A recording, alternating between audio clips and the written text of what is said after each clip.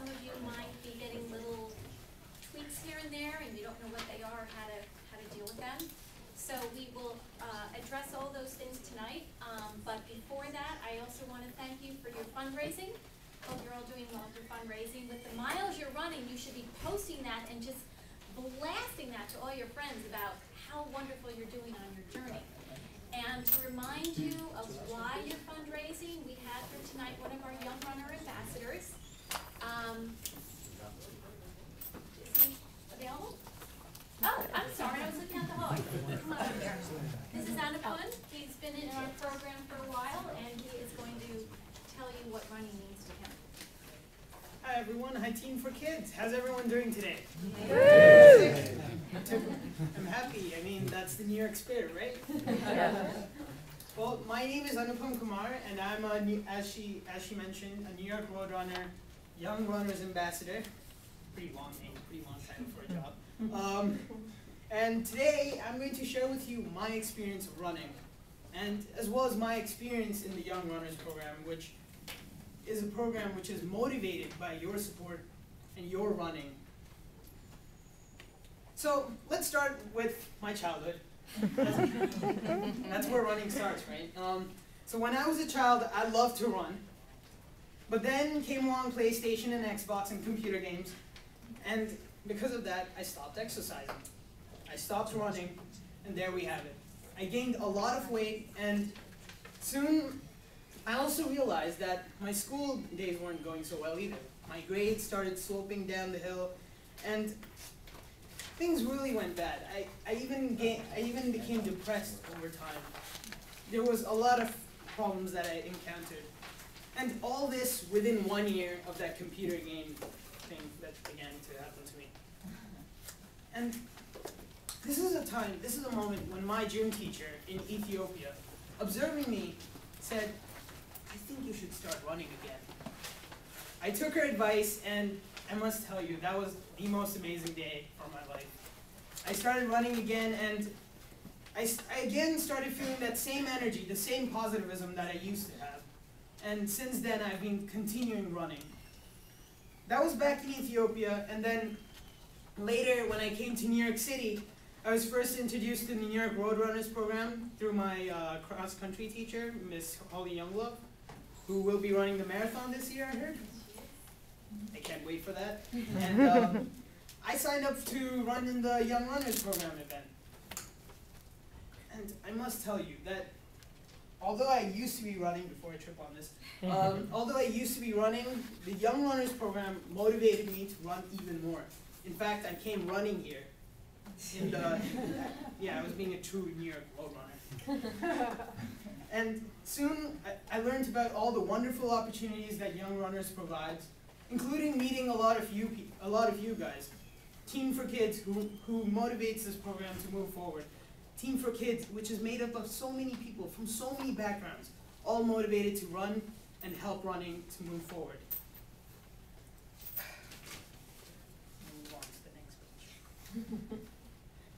You know, although it's typed on this paper, which I'm reading and cheating off of to speak to you, I must tell you that even on any scale, I personally cannot put into words how important the Team for Kids is and how important the Young Runners is to me.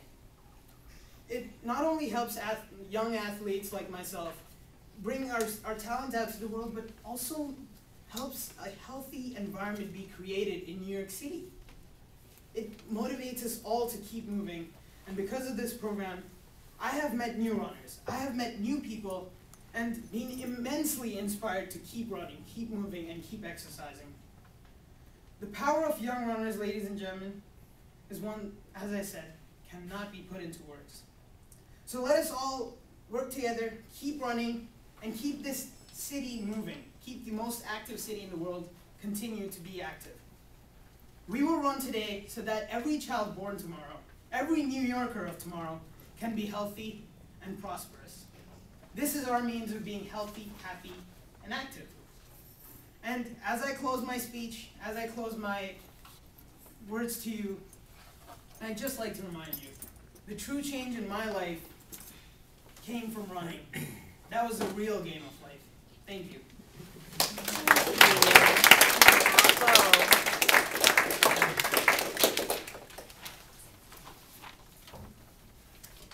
Well, that was well said. He represents just thousands of kids who benefit from all your fundraising. So from the bottom of our hearts and their hearts, thank you so much, and continue that fundraising. So tonight, we are very privileged to have Dr. Andrew Rosen, who is a sports orthopedic doctor here in New York, come and talk to us. And he will be followed by Todd Elderman from Montclair. Elson From Montclair Physical Therapy. So we're going to get it both ends. Hi. So this isn't to talk about why to run and what's important about running, but more about how to do it safely and how to sort of deal with some of the issues that come along in the course of training. Running, as we know, has lots of stress across the body. I'm going to try and give you sort of the basic principles on how to run and why injuries occur and why they don't occur, and try to put it in perspective. I'll talk a little bit about some of the basic injuries that we see, but this isn't really a focused talk on what each injury is and how to fix it and such. Certainly afterwards, if people have questions, basic questions, I'm more than happy to answer them. So I'll focus more on the principles and blow through the basic injuries, a lot of them that we see, just to kind of put it in perspective, and then after that, I'll have some time to answer some questions. So, as we talked about, basically, running is very popular, and one of the reasons is that everyone does learn how to run as a child. They don't necessarily continue it. It's what you guys are doing right now in terms of fundraising that helps a lot of people continue it, but certainly it's a popular sport because it doesn't require special expertise. It's a relatively inexpensive workout compared to a gym membership or other things. And as we know, running is getting to be very popular. The Team for Kids membership is swelling. Certainly marathon running over the years is swelling. It's an immensely popular sport, even at the lower distances. When you get into marathons, it's just going up and up and up. One thing that's different about this in most sports is that all ages participate. The peak of the marathon for most years is a 30 to 40 crew. Looking around the room here, myself included in that category, it's not 18-year-olds that are doing this sport. Marathon running is really not the domain of high school kids. It's not the domain of young 20-year-olds that can handle whatever kind of stresses that they throw at their bodies, but it tends to be more mature individuals such as myself and others that tend to do this kind of stuff. So that obviously makes a difference when it comes to training and how to take care of these kind of conditions of running. So injury principles. Basically, everybody wants to get from here, which is where you guys will hopefully all be in another few months from now. But too many months, but not that many. And we all want to get to here, so we want to get to the finish line. So it looks like 4 hours, and not much difference at 5 and 6 and wherever anybody else is. What we want to avoid is ending up in here. Medical tent of the New York City Marathon, at least not for anything more than a bag of ice or whatever you need afterwards. And we really don't want to end up in this area here, either in the course of training or definitely after the race. Most running-related injuries that we see are not from trauma. Even with taxi cabs coming out of nowhere and all the dogs and squirrels in Central Park, we really don't see a huge amount of traumatic injuries. Most of these injuries are going to be overuse. Running is a lot of stress across the body, and these cyclic forces really are what give us the trouble. The forces are very high over the lower extremity, up to 7 to 11 times the force across the knee and the tibia, ankle, Achilles tendon, all receiving a lot more force than regular walking around and bearing weight with gravity. Running, what I tell people, is a great amplifier of minor biomechanical abnormalities. So everybody has tendencies towards asymmetries, something tight, something weak, something that's not exactly the way perfect and where it should be. And these things don't bother us on a day-to-day basis, walking around, watching TV, playing video games. Really, we're not going to see a lot of problems with this. But when we start applying the sort of repetitive forces of running, that's where we start to get into trouble. This principle is really sort of the crux of understanding about marathon training, marathon injuries, and how to run safely for the rest of your life. Every activity we do, whether it's walking, whether it's going up and down stairs, and especially running, there's a threshold level under which that we have to maintain our activities for the body to continue to self-repair itself. The body is in a constant process of breaking down and building up. That's what separates us from machines and from cars and wherever else. So as long as you stay below that, and for runners, miles per week is a pretty good sort of benchmark for what we do. You can stay under that level, then you stay out of injury trouble. It's when we exceed that level, bam, that's where we get into trouble. That is where injuries start to occur. The hard part is figuring out what that level is, and that's part of the art of running. Genetics definitely has a high tendency. If you are one of these elite marathon runners coming from different countries, you may have genetically a better ability to run. Not everybody has the same abilities, basically. Age, inactivity, illness, these are all things that are going to decrease that. So a 98-year-old is not going to be able to do the same thing that a 82-year-old, that a 72-year-old, that a 22-year-old is going to do. So age is a factor as well. Now the important thing is that active training near that threshold will increase the threshold level. So if we train at 2 miles a week for the rest of our life, we're going to be able to run 2 miles a week for the rest of our life. Now if you train at 20 miles a week and then followed by 21 miles, followed by 22 miles, that's the art of training, because this threshold will slowly go up as long as you're training close to that level of the threshold. And this is the principle by which all training follows, and the principle of which running injuries is important. So the other thing to remember is that that threshold decreases following an injury. So maybe you're running 30 miles a week, everything's going fine, you go up to 32 miles, and that just exceeds your level of threshold. Then all of a sudden, bam, now your threshold has dropped down, which means that if you take a week or two off, recover from your injury, and then go back to 30 miles a week, that's going to get you into trouble again. So that's the other thing that you have to remember, is that returning to running, you got to be careful about how you go about it. The main priority for training is basically increasing the activity level that will still allow for healing. So if you're basically taking time off from an injury, you have to slowly ramp it back up again, almost as if you're starting from scratch sometimes. Obviously, every injury is going to be different. So how do we recover from injuries? Basically rest. That means feet up off the ground. That means we're definitely below that threshold level. But that's troublesome to maintain for a training schedule or for a specific race. If it's a month before the marathon, resting isn't such a great option. 2 months before, it's a really tough option. So there are other things we can do besides pure rest. That includes cross-training, cycling, swimming, elliptical machines are all pretty good cross-training activities, not nearly as stressful as running on joints, but in general can give us that conditioning to maintain as we go. The thing to remember is that runners like to run, and it's really difficult to tell runners not to run because we all want to run.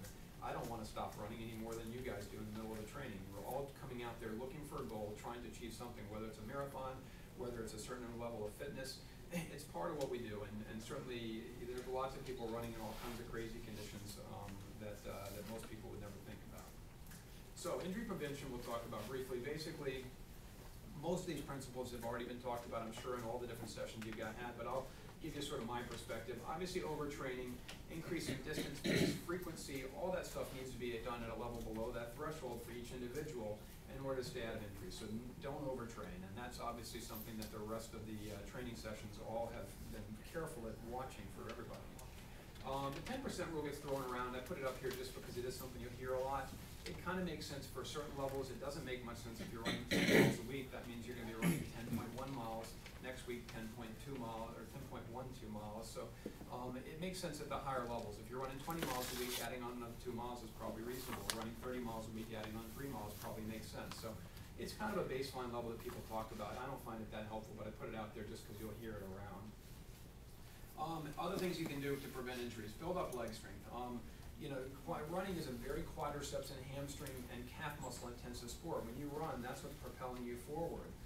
Your hamstring, your quadriceps muscles really don't receive that much stress until you do a lot of hill descents or other activities, but in general, it's more focused on everything from here on back. Building up leg strength, particularly quadriceps strength, can be very important for keeping your knees healthy and can be very important for keeping your legs healthy as you go. It's crazy to think that if we're running 40, 50 miles a week that we need to build up strength at the gym, but that's actually what can be very helpful. And if you look at professional marathon runners, they're running 120 miles a week, but they're still spending about 4 days, at least 4 one-hour sessions at the gym working with a trainer, aggressively strengthening quads. So definitely a good part of things. Core strength, really important. Myself, everybody I know has done it at one point in time. Run, and that's it. And the problem is building up core strength, improving your abs, improving your lower back muscles, hip muscles, is really important for stabilizing your core. When you run, it means that the muscles around you don't have to work as hard. So it's less stress on your knees, less stress on the muscles down below. So Definitely good to incorporate some core strength. It's hard to do, but it's something that's important. So look up core strengthening. At home, you can do this stuff in a half an hour just by sitting around the house doing all kinds of exercises like she's doing. Stretching, definitely very important before and after runs. The most important stretches that I think are the calves and hamstrings. A therapist come in here can probably give you more information about specific ones, but those are the ones that typically are going to bear focusing on. There's obviously dozens of different stretches that people do, ones that are dynamic, ones that are static, but in general you want to maintain some stretching both before and after runs. Vary your terrain. I'm sure I know I see you guys out on the trails all the time on Central Park. Mixing a mix of both hard and soft surfaces is very protective. The softness is important, but in general it's the irregularity of it that I find to be very helpful.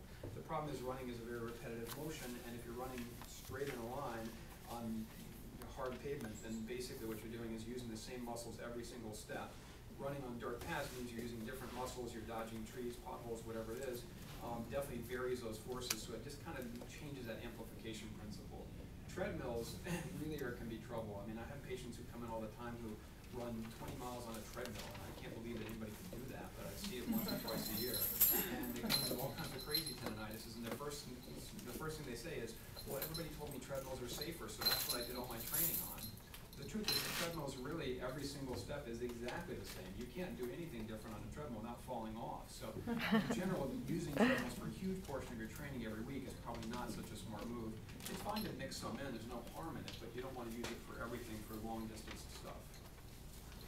Keeping rest days a part of any schedule is very important. In the beginning, you want to try to do sort of every other day running to give your legs a chance to recover. But running 7 days a week, even if it's just short distances 7 days a week, still doesn't really give your body the chance to recover that it usually needs. So that's important to do, at least 1 or 2 day rest days, even at the peak of training. Well-fitted, updated, appropriate shoes. I have patients all the time coming in who bought shoes at Foot Locker. They were just basically, not the one on Union Square, but just at a general store. They showed me the shoes, and they're basically like cross trainers that you would maybe use to work out at a gym. It's definitely not something you want to run with. You need to go to a good running store, have somebody really look at your feet, show you what good shoes are that are appropriate for the level of training, for the distances you're doing, and that's important. I'm not going to go into brand names and things because there's a million of them out there, but in general it's important. Hydrate well during runs. Obviously it's important not to get dehydrated because you can get sick and kidney problems and all that.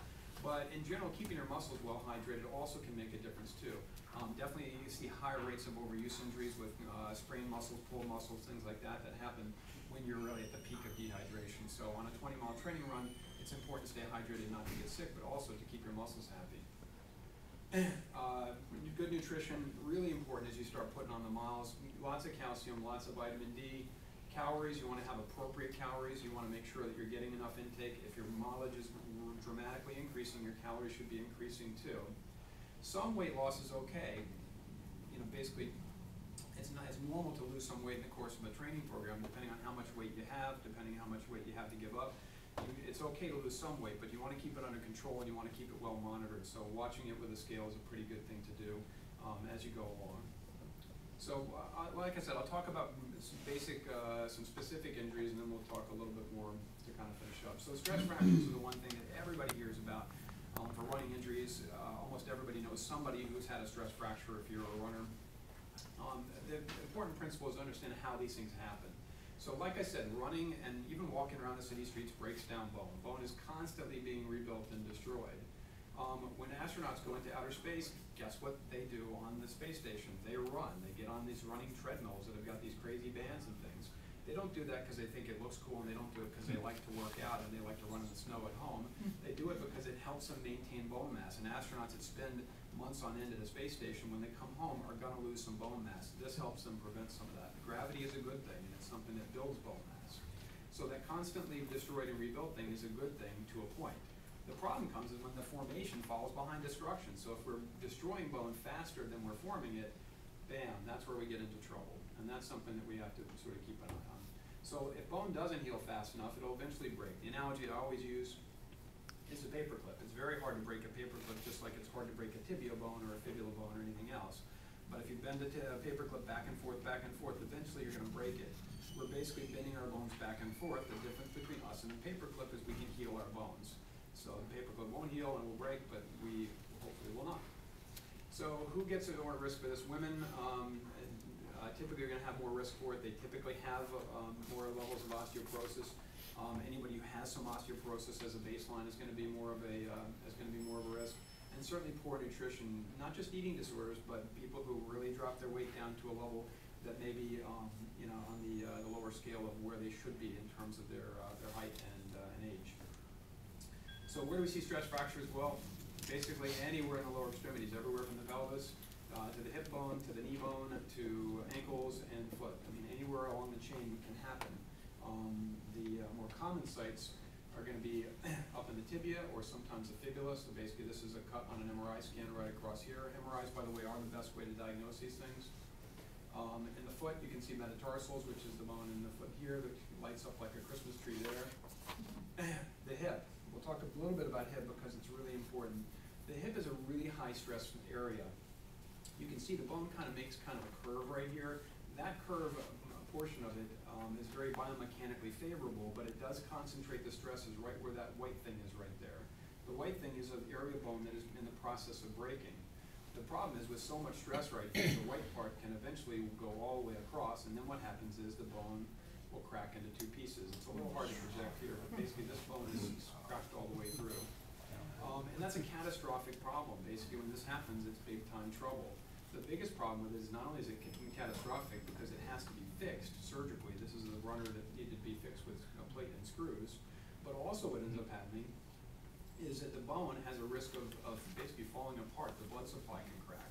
So a young 22-year-old runner who runs, has lots of hip pain and ignores it, crack, the bone breaks. Next thing you know, she's going to be treated with one of these, and 5 years down the road can end up with a hip that collapses and dies and needs a hip replacement at age 25.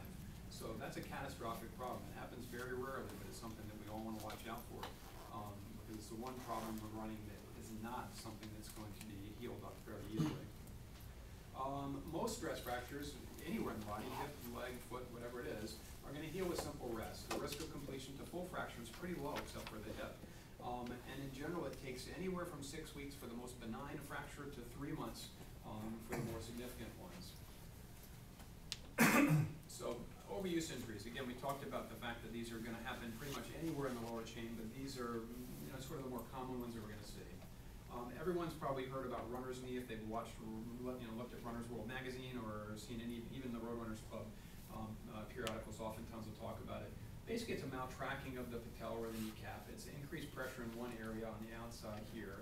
And it's sort of a common injury that we see with pain that comes up in the front of the knee. It's sort of an aching or soreness. Usually going downstairs or down hills will do it. If you sit with a knee bent for a couple hours in a movie theater, it usually hurts. Or if you get up out of a chair after sitting for a while, it can be painful.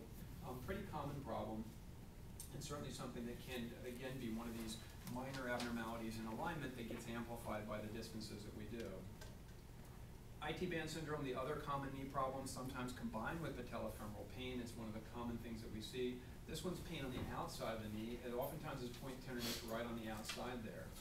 What this is really more of a tightness problem where the IT band muscle starts to just rub right across that spot, creates inflammation, that creates tightness, the tightness creates more pressure creates pain, and you just get stuck in kind of a continuous cycle.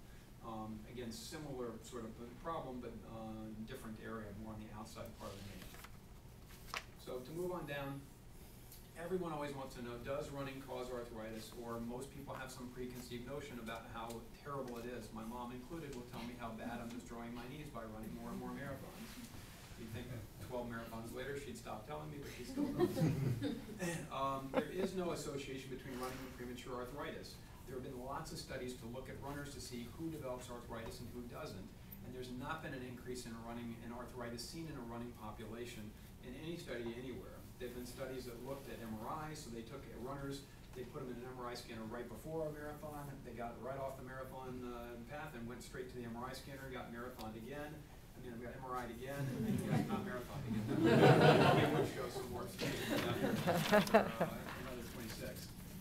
And they show no changes. So, an MRI, which is a crazy sensitive test, picks up all kinds of little minor stuff. It showed no difference between the scans, and this was for a significant amount of runners. Now, the reason why it gets confusing is is that there is a population of patients that shouldn't run. Those are patients who have arthritis already or develop arthritis in the process of running. The problem with running is it's a lot of stress across the knee joints. Unlike biking, unlike swimming, unlike elliptical machines, which tend to be less stressful. So if you had to pick one exercise for somebody to do to stay healthy, to keep their heart healthy, to keep their lungs healthy, to maintain body weight, running for an arthritic patient isn't that exercise, because they can run either for 15 minutes until the knee gives out on them, or they can spend an hour on an elliptical machine. Usually that's a better compromise for them. So for patients who have significant arthritis, running is not a good exercise. And that's where it gets a little confusing, because everybody will hear, oh, well, my brother-in-law had arthritis and they told him he can't run anymore. So they associate that, oh, that's where the arthritis came from. But it's not true. And if you look at populations of people who are going to end up with a surgical knee injury, somebody who plays tennis once a week is going to be 10 times higher risk of developing arthritis, developing torn cartilages, and ending up in the operating room than somebody that runs 50 miles a week. Because basically, typical sports activities like running, jumping, pivoting, twisting, turning tend to cause more of those problems like torn cartilages that can eventually lead to arthritic change. So, moving down the chain, shin splint, something that a lot of people end up with either on a minor basis or more.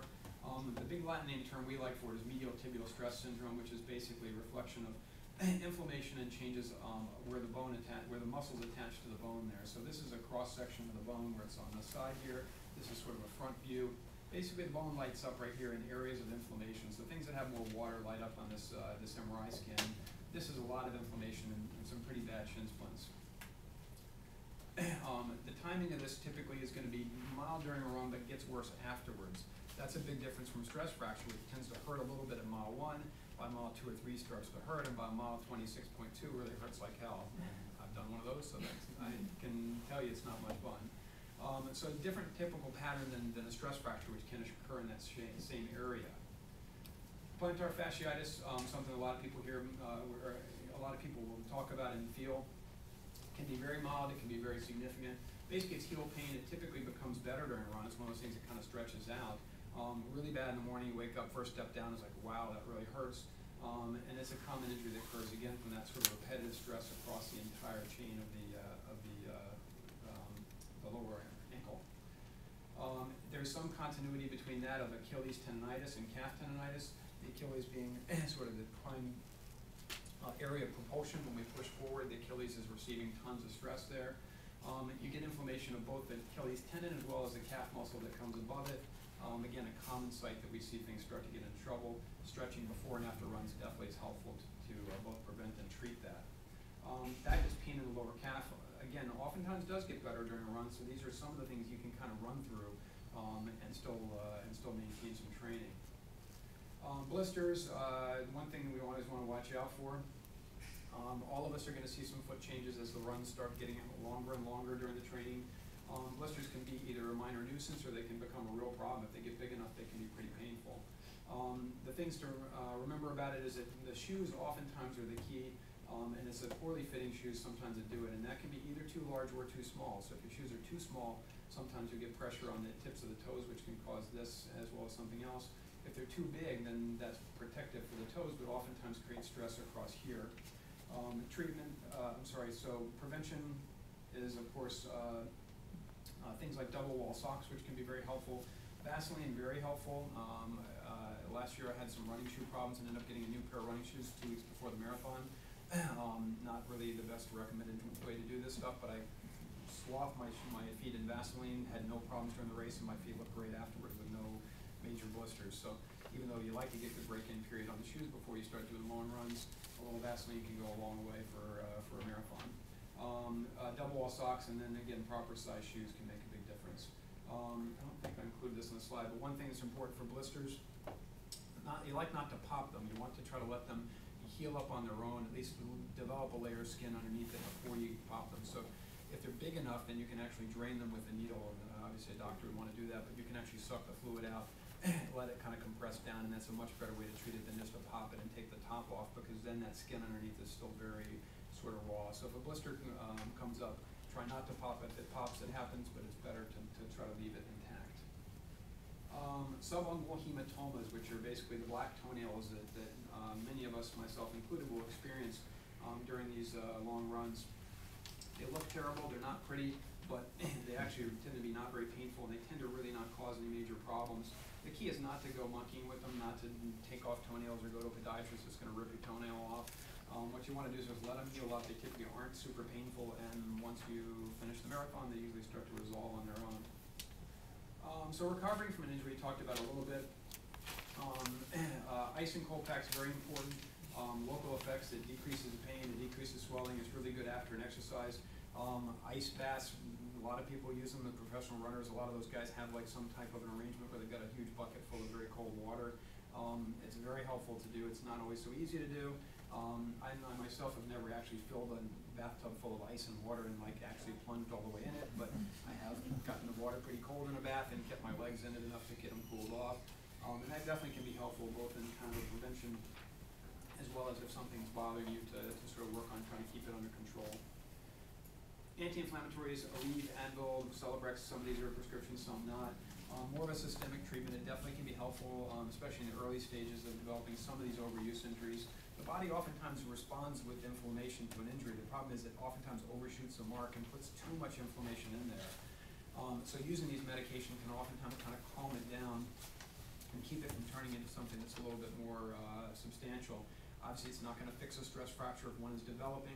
If you've got rip-roaring horrific tendonitis, and maybe it's going to blunt it a little bit, but it's not going to really fix the problem as much as it might help a little bit. There's also topical versions that we typically use. These are prescription versions. Flector patches can be very helpful. Voltaren gel is another one that's nice. It's just it's a localized way to do it. And for patients who have one area that's really pretty tender, that's very sore to the touch, that's localized, I find this stuff tends to work oftentimes as well, if not better, than using a systemic agent you take by mouth. Physical therapy, I'm going to leave this to our next speaker to talk more about, but basically analyzing gait, stretching, massage, strengthening, ultrasound, even laser techniques can be very helpful for this stuff. The one important thing that I tell people is that the key element of physical therapy that is very important is that your therapist should not just be focusing on the one area that hurts. So if you've got kneecap problems, they shouldn't be just looking at your kneecap. They should be looking at the entire chain top to bottom, from core strength to hips down below. And a good physical therapist that knows runners is going to do that. The first thing they're going to do is check out your flexibility all over the place and see where that lies. Because a lot of times the problem may be in one area, but that's just a weak link in the chain. The IT band may be where it hurts, but it may be a reflection of a host of other problems with the entire leg that are really the issue. And that's what separates a good physical therapist from somebody that just throws on a bag of ice, puts some stem on you and says, okay, come back tomorrow. So it's an important thing to realize if you're doing any therapy. Cortisone shots, something we use, not that uncommonly. It basically is a very localized area of very potent anti-inflammatory. So for someone who has IT band syndrome, who's doing physical therapy, who's addressing all of the entire limb problems, but has an area of the IT band that's super inflamed and is not responding well or needs to get better faster for a race, it can be an effective treatment. It's used for certain things and it's not used for others. We don't use it for kneecap tendonitis. We don't use it for Achilles tendonitis because the stress across those areas can lead to rupture, which is something we want to avoid. But for IT band syndrome, even patellofemoral pain, for hip tendonitis, for other tendinitises around the area, a lot of times the cortisone shots can be pretty helpful, especially in the course of marathon training when something kind of needs to get done modestly aggressively, certainly not surgically. PRP you may hear about. I put it in here just because people do throw it around. It's a kind of new technique. It got a lot of sort of excitement a couple of years ago when it first came out and was available in the office for us to use. We basically take platelets out of the arm and forms of blood. We spin them down and take just the platelets out of there. Platelets are very rich in growth factors, which are different than the rest of the blood cells. It does have some success in treating localized tendinitises, and I do think it's a sort of useful technique. The insurances don't cover it, which makes it kind of expensive and not so good. And we still kind of only use it for patients or problems that really sort of seem not to be responding to other things. But it is an option out there, and some people will use it from here and there. So I put it out there just so people can know about it. So finally, in conclusion, basically running is supposed to be somewhat if you're smiling with a big grin on your face every minute you're running, then probably something you're either not pushing yourself very hard or something's a little wrong. It's not easy to tell when to stop training. It's all about knowing where that threshold is and knowing where you are. And some of that is knowing your body, trying to figure out what is real and what is not in terms of pain. It's always difficult to tell what a normal ache is. Aches are part of running. In general, most aches are kind of poorly localized. You don't really have a localized area that's tender to touch. It's sort of sore, but not super painful in one spot. Discomfort that improves during a run usually is not something that's so bad. So if something seems like it's kind of sore at the beginning, but by about mile 2, you're thinking to yourself, gee, I'm not really noticing it so much. That tends to be pretty helpful. And at mile 20 on a marathon, pretty much everything hurts anyway. So at that stage, most things are, if they've made it to mile 20, usually you're okay. And tightness after a run, again, is pretty normal. It's very normal to have tight hamstrings. One of the other principles I tell physical therapists all the time when I lecture to them is that runners are not dancers. Most of us have very tight hamstrings in the course of training. We end up with tight calf muscles, tight Achilles. Part of that is should be addressed by stretching, but at the same time, we're not trying to make these runners into dancers by being able to bring their hip up like a rocket. So it's important to realize that it's good to do some stretching, but you're never going to achieve the same kind of flexibility that somebody who's doing a sport like yoga or something that requires a lot more flexibility in the course of doing it does. So in general, injuries are pain that's in a very small area that's very tender to touch. That's something that's a sign of maybe in a localized area that could turn into something bad. Symptoms that tend to get worse with distance. So at mile 2 it feels okay, but at mile 4, well, it's kind of sore. And at mile 6 or 7, you're thinking to yourself, gee, I wonder if I have any way to get home from here. And pain that affects walking after run. So if you stop running and then start walking and you think, wow, I'm really kind of limping, something's not right. That really is getting more into that zone of injury, and it can be a fine line sometimes. In conclusion, basically, overtraining, #1 cause of injuries. The key is figuring out where that threshold is. And believe me, it's hard to tell. I've been doing this a long time, and I think I'm pretty good at it. But I've developed stress fractures along the way. If you push yourself hard enough, then you will get some injuries here and there. The important thing is that with the exception of the hip fracture, almost everything, when it heals with equal strength as it did before. Running is dependent on, recovery is dependent on the gradual return to running. So you want to go slow and sort of take your time to get back on board again. And last but not least, take hip pain seriously. I'm extremely aggressive on MRI runners that come in with hip problems. Unless I'm really convinced that it's a very localized tendonitis, I send everybody off to an MRI scan pretty stat if it really ends up being like a significant pain that could bring somebody into my office.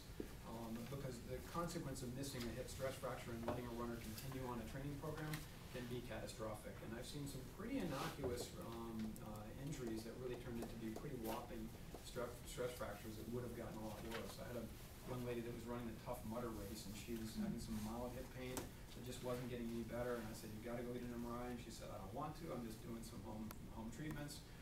Finally, a week before the race, she said, "You know what? I'm a little bit sore. It's really like still aching." And I sent her for an MRI, and she had a 50% femoral neck stress fracture that probably had a 90% chance of completing if she jumped off of one of those first obstacle courses, obstacles in the course. So certainly I think hip pain, not every little ache that you have, but sustained aches, ones that stick around for a long time, those typically bear at least investigating with an MRI to make sure there's nothing bad. So if one of your friends seems to be limping and they say, this hurts right here, tell them they should get seen by somebody to get a scan.